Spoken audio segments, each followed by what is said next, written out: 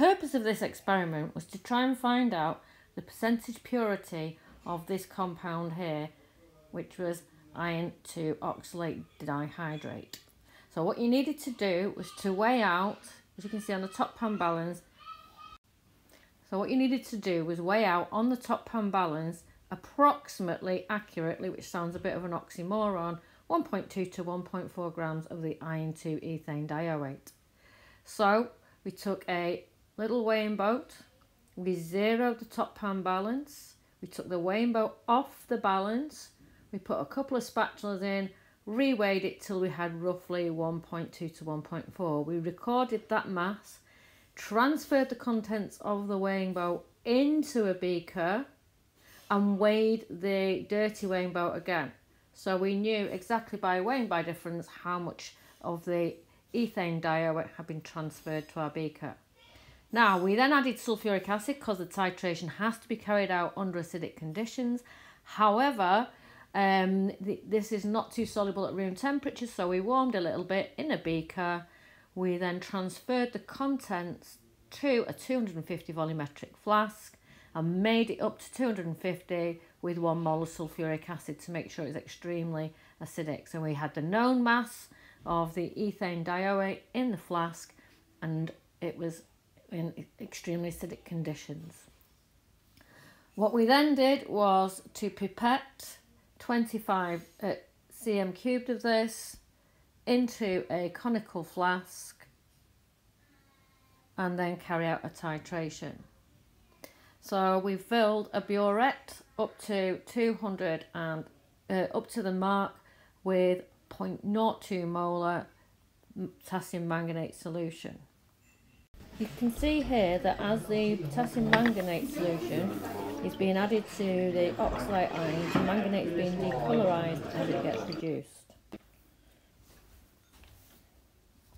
So you can see in this example working out, the weighing by difference shows here that the mass of the weighing boat wasn't exactly 0, so this is the actual mass of the impure solid that was transferred.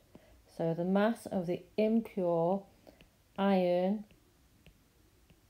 ethanedioate dihydrate in Emma's case was equal to 1.2845 grams.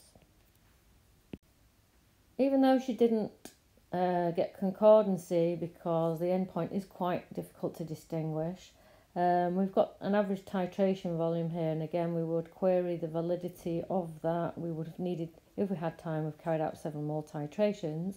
So if we take this as the average titration volume, we can now work out the mole ratio. So what we need to do first is to break up the reaction into 2 half equations. So first of all, you've got the manganate ions, which are being reduced to Mn2 plus ions. So therefore we need to balance this half equation, so we need 4 waters on this side, and therefore we need 8 hydrogens on this side, and therefore 5 electrons. So when this is getting reduced, it's gaining 5 electrons. But the ethanedioate, don't forget, has got 2 reducing species.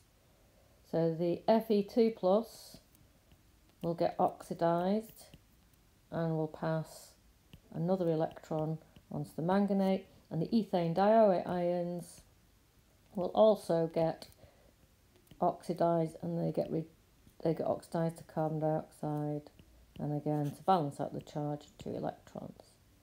So if we look at the ratio of electrons on the species that's becoming oxidised needs to gain 5 electrons, the species that are getting reduced in total need 3.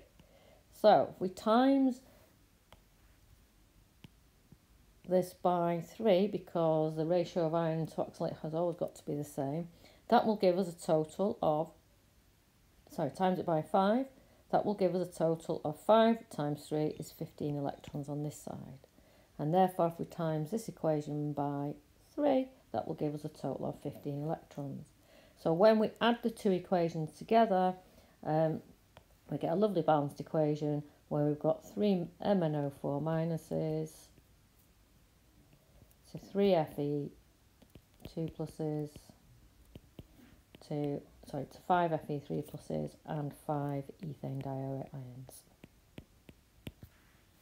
So if we now look at Emma's calculation, she's nicely put it into a table to summarise what we've got, and you can see that the concentration in moles per decimetre cubed, the molar concentration of the manganate was 0.02 moles per dm cubed.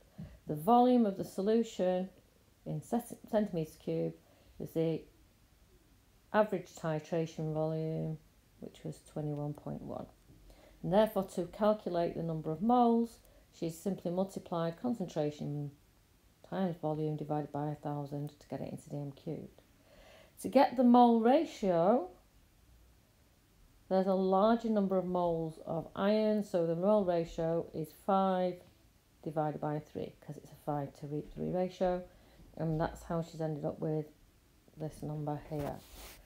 So in 25 centimetres cubed, she has 7.033 times 10 to the minus 4 moles of the iron ethanedioate. But don't forget, that's in 25 centimetres cubed, but originally the mass that Emma obtained was dissolved in 250, and that's why she's times it by a factor of 10 here.